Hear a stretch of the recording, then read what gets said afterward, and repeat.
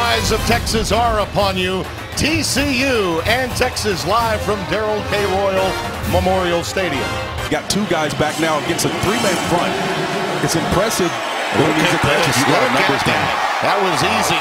Untouched. Hill taking it in, and it's 6-0 TCU. He's not afraid to stick his nose in there. He's going to be matched up against Foreman all day. Buechele looking deep. Open.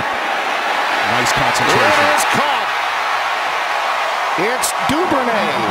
Beautiful catch in stride. The hold of Trey Holtz, son of Skip, grandson of Lou Holtz. He puts it through.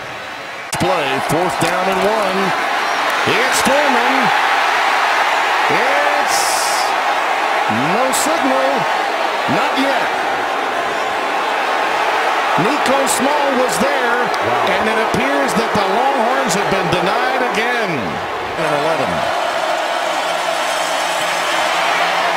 And that is picked off, intercepted. It's Deshaun Elliott. Mentioned, but this is a field goal try. That is through. Not pretty. Oh, man. But through. Against Oklahoma State, Benson Taylor came up the middle to get it. This one will be from 28 yards. And he boots it through from the 44. Nice Foreman, and it's wide open for him. You've seen the strength. Now watch the speed.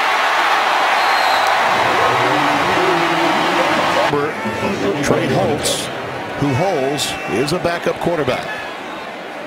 And he just got it in. Calls his own number again, hamstring and all.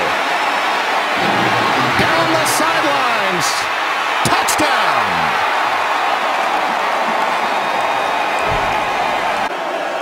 184 yards on the ground this half. And look at that. Walsh is wide open.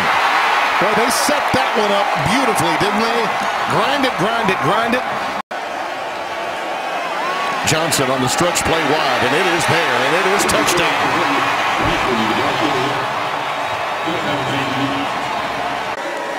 1st and 10. Anderson. Wow, look at that. Turn out the lights. I think Dandy Don said the party's over. 70 yards and a touchdown. His job just to win this game and to get his team bowl eligible was as tough as I think any for a road team in college football. Buechele throws up a prayer in the end zone, and it looks to be intercepted. It was by Nico Small. And with that, the game comes to an end. Mercifully for these Texas fans, and for Gary Patterson, his team will go bowling.